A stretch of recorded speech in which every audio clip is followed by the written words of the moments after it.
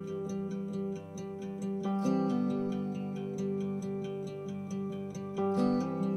I'm going to test your eyes, so if you can just rest your head back against the wall. Now this test uses the letter E and it changes in different directions. So this one's pointing down, so if you could point down and you'll see I swipe the screen to respond. Excellent, that one's pointing to me. See this one is going that way, so point that way. Now we've got one that's pointing down, you point down. I'm going to go and stand over there to test your vision. We'll test this eye first, so if you can cover your left eye, make sure that the eye is covered with the palm so you can't look through the fingers. Stand 2 to 3 meters away and make sure to hold the phone at eye level. Swipe the phone screen in the same direction as the patient points.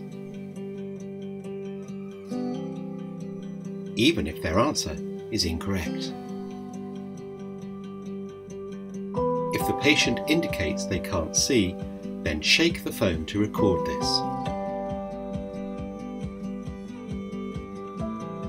Watch only the patient's responses. There's no need for the examiner to look at the screen, and the phone will vibrate when the test has ended. This is your score. So you scored 638. Now this is what things look like for you in the distance, whereas this is what it would be if it were clear. We can also hold the camera up.